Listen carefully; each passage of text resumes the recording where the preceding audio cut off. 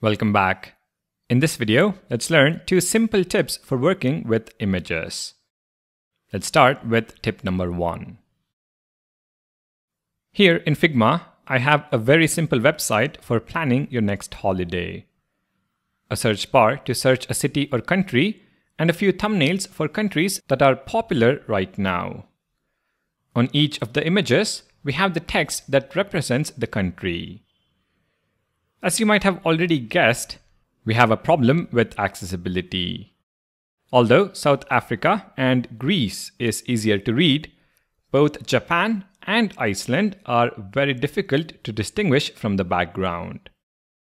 One solution, of course, is to have the text outside the image.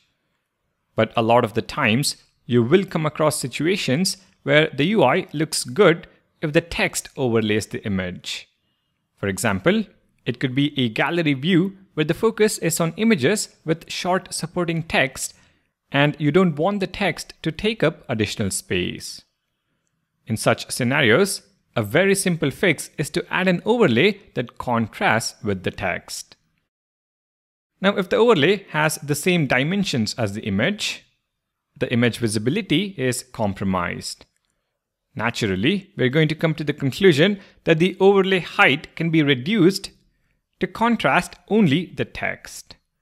And this looks fine, but the best solution here is to use a gradient that starts at the bottom and fades out to the top. In this final version, you can see we have a gradient overlay that provides sufficient contrast to the text while ensuring the image is also visible to the best extent. And the fading makes it look very natural. From a development point of view, you can create a div tag with absolute position that takes up half the height of the image, and the background property is set to a linear gradient. Please feel free to increase the opacity to increase the contrast ratio. Here is the before, and here is the after.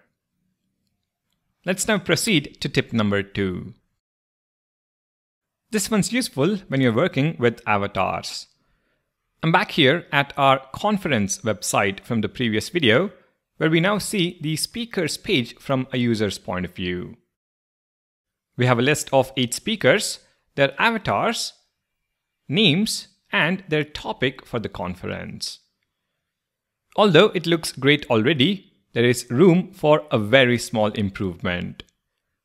At the moment, you can see that for some of the images, it is quite hard to distinguish from the background. If the avatar has a contrasting color, it is no problem. But with Clark Kent, John Smith, and Ray Palmer especially, it is almost impossible to identify where the avatar ends. To fix this, all you have to do is add an inset shadow to the image. And here's the same view with an inset shadow for every avatar. You can already see we are able to distinguish the image background from the website background. Here's one where we have zoomed in on just Ray Palmer. The design on the right-hand side is much better than the design on the left-hand side. Here is the inner shadow CSS that you can apply to the image element. As you can see, it's a pretty small change, but a great improvement from a UI UX point of view. So those are my 2 tips for working with images. Thank you for watching, and I'll see you in the next one.